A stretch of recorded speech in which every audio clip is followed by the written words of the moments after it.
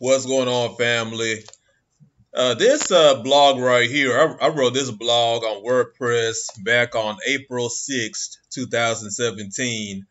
I wrote this just randomly. You know how like when you just write stuff down, just out, just off the top of the dome, off, just off your, just randomly. I didn't like prepare it. I didn't plan it. It was just something I wrote down, just like like step of a finger. I just took probably like took me less than half an hour maybe to write down this list. This is called Guidelines on How to Be a Mature Adult and Confident Adult by David Burt, which is my real name. No, I just had to put it. I don't know why I put it out there. I was like, fuck it, you know, So I just went ahead and put my birth name on there.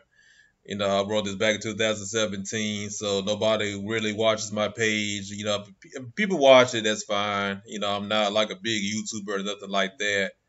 But and what I'll do is in the bottom of the video, I'll put the link to this blog in the bottom so you can click on it and read it yourself. And the reason why I'm making this video is because I just wanted to like build traction, and I wrote this 3 years ago, and nobody reads my blog. Nobody reads it, so it's, just something, it's just something I wrote off the top of my head, basically. you know how like when you read like a new age literature, they talk about channeling. How psychics like channel information, so-called channel information from the ether, and they just write. They call it scrying, I believe, whatever they call it, and they just write stuff down. They think they like they channeling the universe or the spirit or whatever. This is kind of like this. I'm not saying I got it from an entity or nothing like that, but it's just something that I just wrote down, because I'm just sick and tired of dealing with like immature adults who still act like children, people I work with, women I date, uh, people I used to associate with and stuff like that. So I guess I was kind of frustrated when I wrote this. So I just went ahead, just like, wrote it down like randomly, it's just something, I didn't like make what they call it, a draft or nothing like that. It's just like this, like 30 points. I just wrote down and typed it out and just put it online. And I don't want to ramble too long, but this is called Guidelines on How to Be a Mature and Confident Adult, How to Have a Healthy, Mature Adult Mind. Point number one is understand that life is not fair. The universe we live in is neither positive or negative, but indifferent towards you. It pretty much means that when you when you look at the universe, look at the planet Earth, look at nature, look at how things function. How nature functions. You got cycles. Nature has cycles. You got seasons. You got rain, earthquakes, hurricanes, volcanoes. When you look at outer space, you have asteroids, asteroid impacts, supernova, stars go supernova or whatever, black holes, whatever. Nature does its thing. Nature is totally indifferent. It's kind of like when there's a natural disaster, like an earthquake, hurricane, whatever. What I'm saying? The hurricane, the volcano itself is not conscious. It's just nature doing its thing. So when people are in the way of it, it's neither good or bad. It's just nature doing its thing. So when you hear people die, in a tornado or hurricane or earthquake or whatever, it's just nature. It's just nature doing its thing. They call it act of God or whatever. Act of nature, act of God or whatever. The term they use sometimes. So that's pretty much what it means. That life is just going by the cycle. So if humans are in the way of it, it's just how things. It's just how it is, pretty much. Um, and I'm not gonna try to ramble on too long for each point, like 30 points. So I might read through them fast. Nobody cares about your feelings. Of course, I got this from Ben Shapiro. Every human being goes about their life. People have responsibilities, people have jobs, people got to pay their bills, people have children they got to take care of or whatever. So every adult goes about their life. They worry about their money, their finances or whatever. So, so the average person doesn't really have time to care about your problems, pretty much. Say if you have a problem, that's if it's a you have a problem, but you try to like get somebody to help you or whatever, you're adding an extra burden. You're adding an extra burden to the other person because the other person has priorities they got to take care of. you know. So nobody really cares about your problems in reality, especially like people you don't know. You know what I'm saying? Because they go about their life because they got their own problems and issues. So if you got a problem, there's nothing wrong with getting help, but I'm just saying that a lot of times you got to take personal responsibility for yourself first. And if more people took personal responsibility for themselves, you will have less people having problems, pretty much. Um, this world doesn't care if you live or you die, which is true because people die every day. you know, People have been dying since the beginning of time. So, I'm gonna die one day. You're gonna die. Everybody planet Earth. No, but we're not immortals. This is not Highlander. You know what I'm saying? We're not immortals. We're all mortal. So eventually, we're all gonna age, get gray hair, get wrinkles, get elderly. We're gonna be 70, 80 years old. We eventually gonna die of natural causes. If not, we're gonna die from other, whatever case is. I'm just saying that people die every day. If you watch the news, you hear somebody get shot in Chicago or New York City, you might look at that and just say like, hey, that's another city. I don't know that person. You probably hoodlum anyway. So who cares the guy shot? So and that's what I'm saying. Nobody cares. Nobody cares. People die every day. You watch the news, you hear somebody get killed in a foreign country or whatever. So you sit there, you don't really have an emotional attachment to it because that's in another part of the world. So basically nobody really cares if you live or you die. You know what I'm saying? So if something happens to me or happens to you, if it's on the news, you might have somebody watching it in another part of the country, another part of the world, and they have no emotional attachment to it. So that's pretty much what that means. Number four, you can't always control the outcome of a situation, but you are always 100% in control of the effort. That means that you can do everything right. You can cross all your T's, dot all your I's. You can have your paperwork straight. You can have like everything tip top shape, prepared, perfection. That doesn't mean it's gonna turn out right because anything can happen. Real life is volatile. Anything can happen. So you can like put your best effort into something. You might have an external force come ruin it. You know, so it's kind of like somebody like prepares a perfect wedding or whatever. Say you got the cake, you got the decorations or whatever. Then right in the middle of everything, right in the middle of the ceremony, it starts pouring down rain. You can't control the weather. You might have everything set up perfect, but you can't control nature. You can't control everything. There's always gonna be an outside force that's gonna like interrupt. You know what I'm saying? So that's how life is. Number five, life is hard. There would be no point in living if life was always easy. Which would if life was easy, life would be boring. You know what I'm saying? So problems kind of like added spice and excitement to life. No challenge. If you don't have a challenge, that's what's the point of living? That's pretty much what it means. Point number six: there is nothing outside of yourself that will come and save you.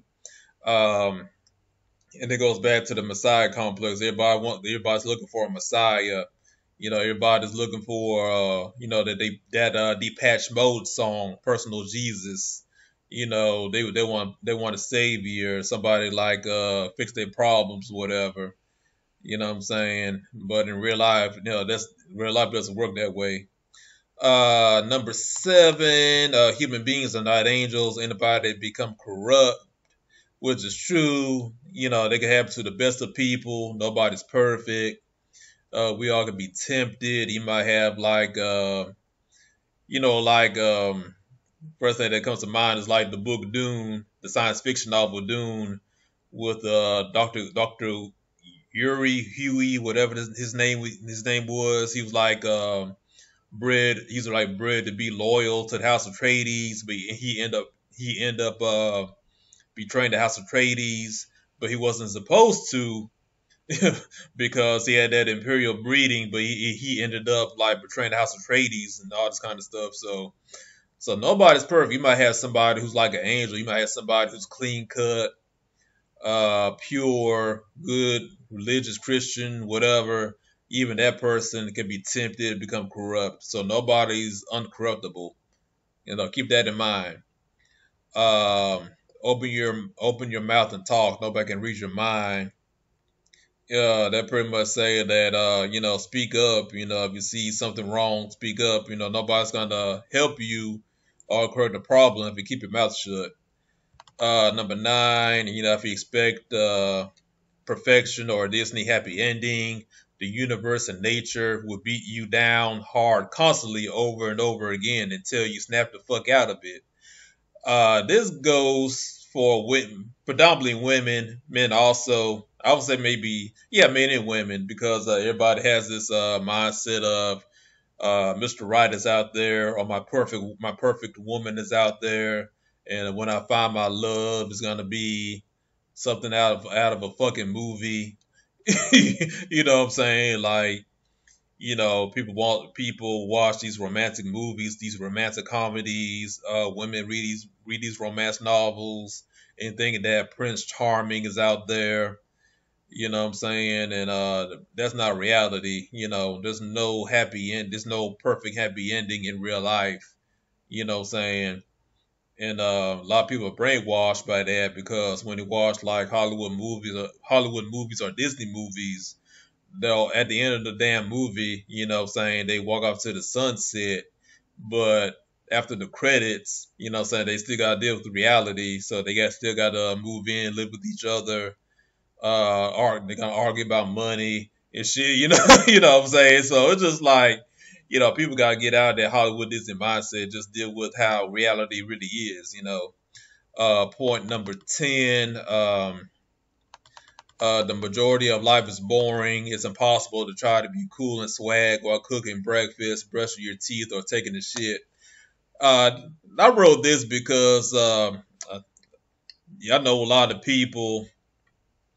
They try to imitate what they see on music videos. They try to be cool and hip. They're insecure people, so they try to live their Hollywood. They try to live their Hollywood lifestyle, even though they broke and stuff like that. So they try to impress other people. It's like their whole life is trying to impress other people all the damn time. And I'm like, majority of life, you can't really do that with the majority of life because you can't do that on the job. You can't do that while you're pumping gas, brushing your teeth, whatever. Life majority of life, you're trying to survive. You're working, you're paying bills, you grocery shopping, you're trying to budget your money, or whatever, vacuum, take a bath, iron your clothes. So, you know, that it just, life is mundane. That's pretty much what it means. And that's pretty much what it means because you can't just try to be Hollywood all the damn time. That's just too exhausting. Point number 11, the survival of the fittest applies to humans as well, not just the animal kingdom. And what that means is that um, stay healthy, take care of your health, exercise. Anything can happen. Learn survival skills because like I said earlier about natural disasters like hurricanes, volcanoes, whatever, earthquakes, whatever. Anything can go down in life. So if you're not physically fit, if you can't run, if you don't have like basic know how, you don't know how to do basic survival stuff, how to survive when the power goes out, whatever the case may be, you screwed. So it's always good to when everything shuts down, just have basic Boy Scout skills. If you're in the military, use what you learn and things like that. Go out and learn how to shoot a weapon, go hunting, get that experience. Because even though we live like in a high tech technological society, say with comforts, with AC, microwaves, all this kind of stuff, anything can happen. We can lose everything. So it's always good to have like basic survival skills. So, and keep yourself healthy, exercise, stay thin, be as agile as you can, stretch, maintain your health, because there might be situations where you might have to run or jump over stuff. Anything could happen. So that's pretty much what it means. Um, People judge your worth by how much you can contribute to society, which is self-explanatory. Saying you got to contribute, you have to contribute something. If you have something worth of value, people will work with you and negotiate with you, sign contracts with you, hire you. Um, if you look for a job, if you look for a job, you got a skill. The employer will hire you and pay you for your expertise. So that's pretty much what it means. And if you're a person look for handouts, you're gonna stay poor. Paying bills comes before blowing your money on trying to be hip and cool. Um, it's all about like sometimes you have to be a minimalist. You know, trying to impress people who don't like you. They can be a drain on your finances. After a certain age, you should know that it's all about survival. So, buy what you need. Pay your bills, buy food, save your money, invest your money for the long run. Because if you try to use the money to be flashy and try to be cool and hip, impress the ladies all the time, or vice versa. If you're female, you try to catch a guy and you spend your money on weave and extensions and all this kind of stuff, for whatever the case is. What I'm saying? That's a drain on your finance. So just be practical. Be a practical adult. Take care of responsibilities first. Save your money, invest your money. It's all about the long run. Because like I said earlier, you're not gonna be a young person forever. Point number 14. Most good, genuine people don't fall into any social category, which means that it's kind of like myself. I'm not bougie. I'm not gangster. I'm kind of like in between. And one thing about society is kind of like there's so much compartmentalization. It's especially in the black community. It's kind of like you either gotta be like fucking bougie or one end of the spectrum, and at the other end of the spectrum you gotta be like thuggish, ratchet. And I'm like, where are like the decent, grounded people in between who work a decent job? What I'm saying? They're not bougie, they're not thuggish, they're just decent people working every day. uh, decent people, clean cut people. They work a decent job, good decent job. Come home, you know, so they don't bother anybody. You know what I'm saying? It's like there's no in between of grounded, decent, down to earth people anymore. It's like you gotta be either or. And it's kind of hard to find like good people who are just like grounded nowadays, because it's kind of like nowadays it's like you either gotta be extreme for some weird reason. I don't know why. Number 15. Just being a good person is not enough. The reason why I put this down, because you got a lot of people, they think that they think that being good, they're automatically gonna get a blessing, and that's not the case. You can be. I'm not saying. I'm not saying to be an asshole, but my thing is like you can be a good person. Let me backtrack. I know like a lot of good people. They're good, decent people, but they're overweight. They're obese. They broke. You know what I'm saying? And it's a mentality that reason why people are like that because they have a mentality in their brain that if I'm a good person, that's it. I ain't got to work any. I don't have to work trying to prove myself anymore. I don't have to lose weight. I don't have to exercise. I don't have to make more money or what have you because I have a good heart, which is the highest. They think like having a good heart is the highest thing to accomplish.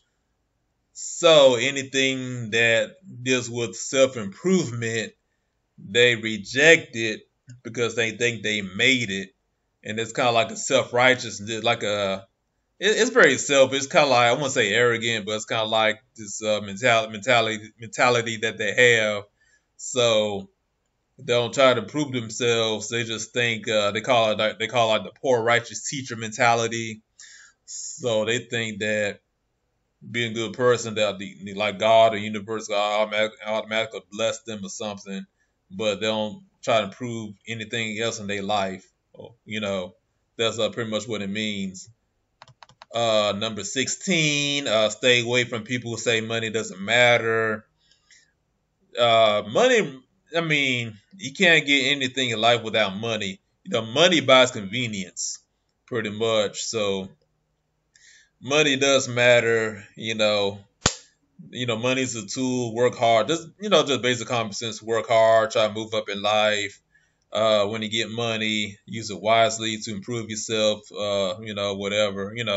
That's pretty much what it means. People who will say that money doesn't matter, 9 times out of 10, they broke.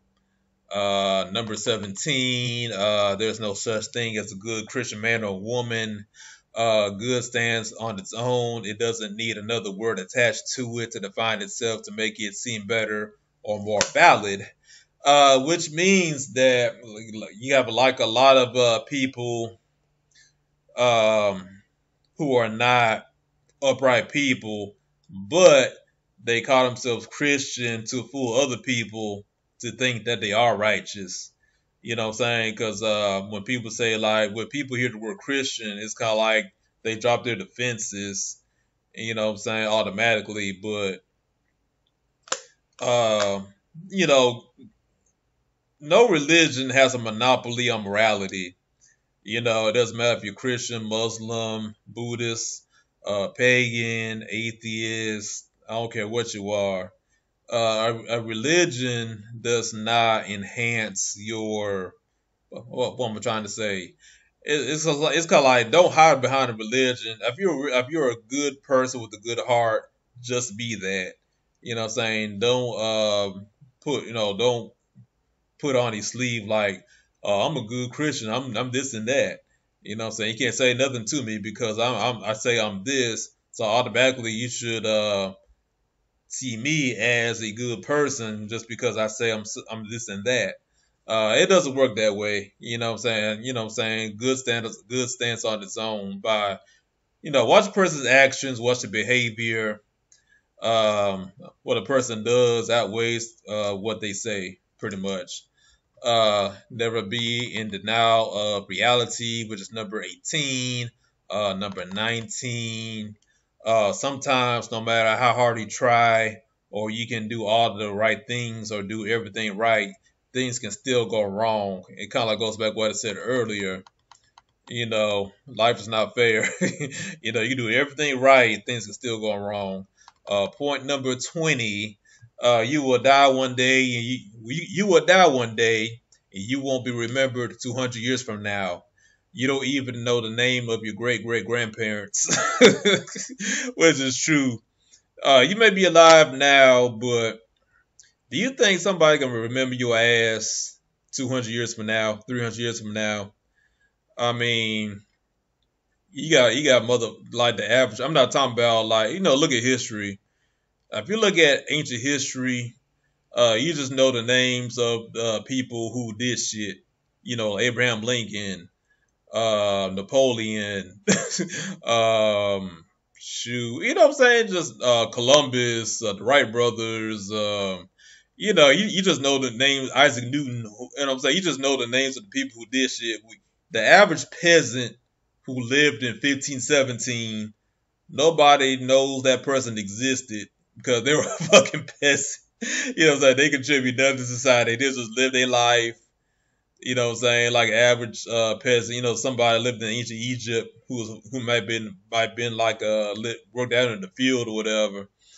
Worked out in the field in ancient times. You know what I'm saying? Nobody knows the person lived old, got old and died. Nobody knows that person existed because that was like fucking 5,000 years ago. Nobody cares about that person. So if that's the case, then you as a person reading this or watching this video, 2,000 years from now, you're gonna be dust. Nobody gonna care about your ass. Yeah, you gotta just look at it that way. You think you're special, you're not special. I'll just plain and simple, man. Point 21. You're not special. The 7 billion people on planet Earth won't stop and cry when they die. Kind of goes back to point number 20. You're just one out of billions of people on planet Earth. If I'm gonna pass away. If I pass away, it's not gonna affect anything. The stock market's not. The stock market is not. No, it's not. The stock market is not gonna crash if I die, or if you pass away, or you know what I'm saying. Nobody gonna stop and mourn for you. If you're not the president, if you're not the president of the United States, if you're not a Hollywood celebrity, nobody cares about your ass. Pretty much, you just one out of 7 billion people on the planet Earth. I'm not special. So this is just reality, guys. Point 22. Learn as much as you can. Read books. Watch YouTube videos. Google stuff. Everybody should have a library in their house. Everybody should have, of course, the internet's a good tool, but it's always good to have like, in your house, have some dictionaries, encyclopedias, just have some books. It could be just like a basic history book, school book, or, just have some books in your house. You know what I'm saying? Just get in the habit of every once in a while read a book. Um, Even when come down to the internet, watch something educational. Even with TV, I always say that you don't have to be a scholar, but every once in a while, when you watch TV, watch the Discovery Channel, watch Animal Kingdom or something. Watch Cosmos with Dr. Neil deGrasse Tyson.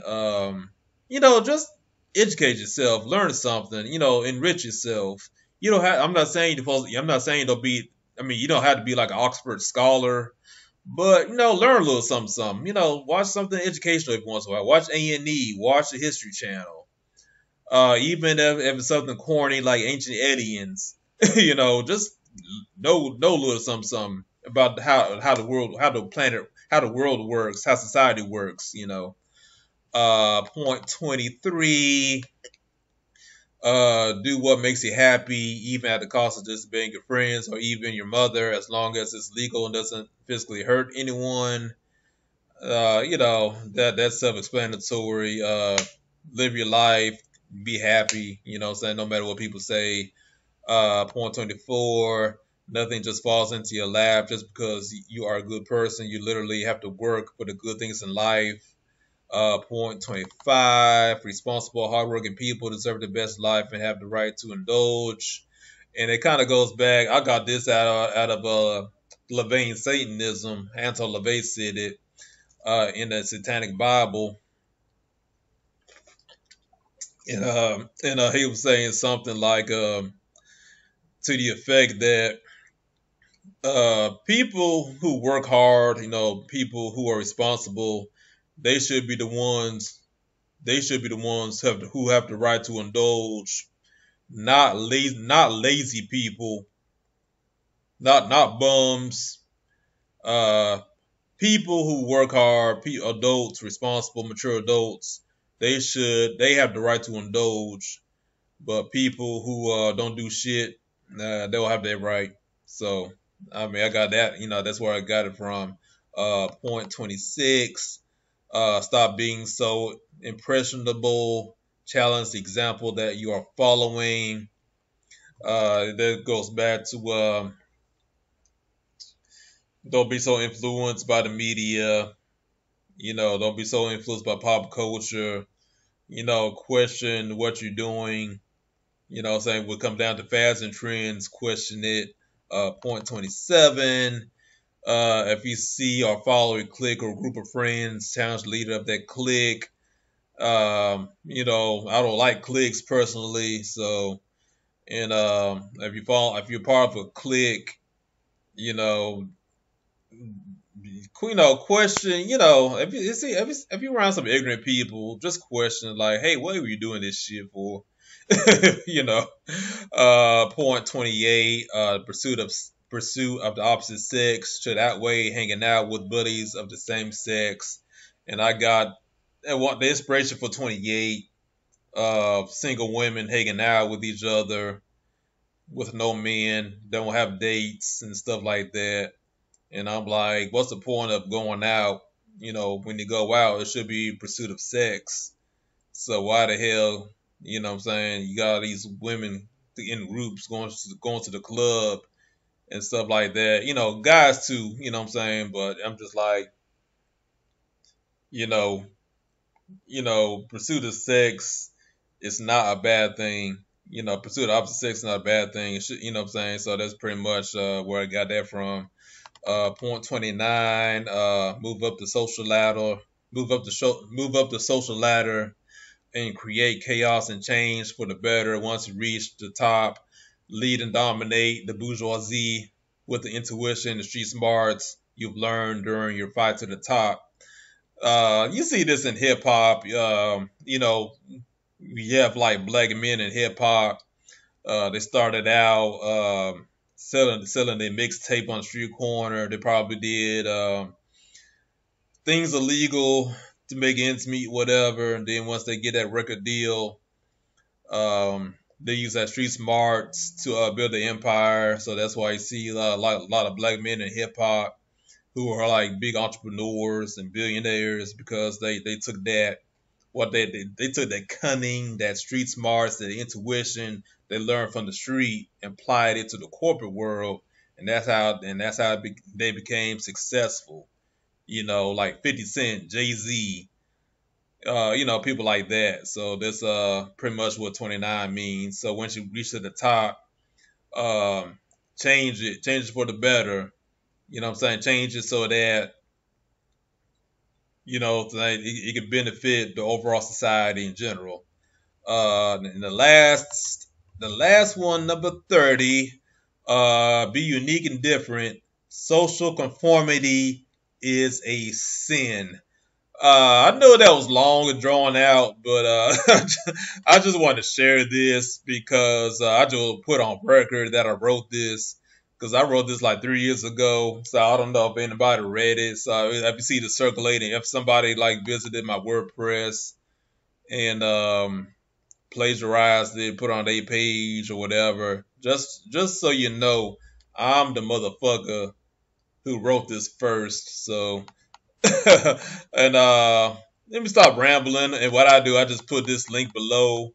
You can like read it. You can print it out, share it, or what have you. But just know that this is the origin of it. And just guidelines on how to be a mature adult and confident. Guidelines on how to be a mature and confident adult.